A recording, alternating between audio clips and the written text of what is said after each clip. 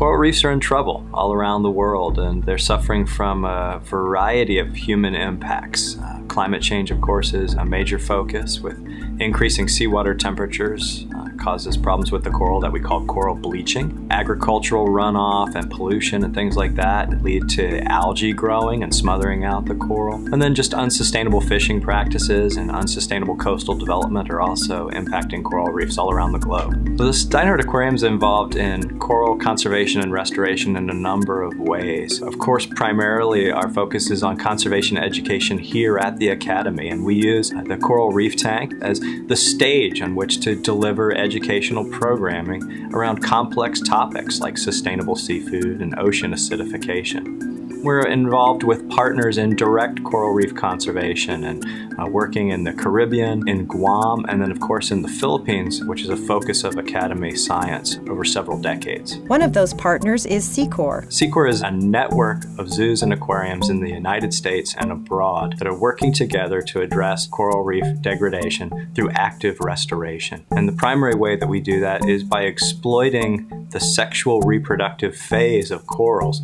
Corals are unique animals that are able to reproduce both asexually and sexually.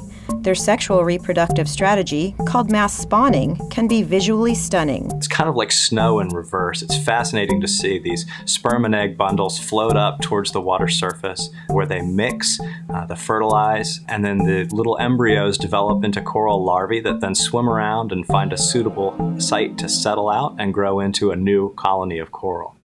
Steinhardt biologists travel the world working on coral restoration with Seacor. In the coming year, we hope to conduct the first of many workshops where we start to train Filipino scientists, conservation folks, and regulators on how to use the Seacor techniques.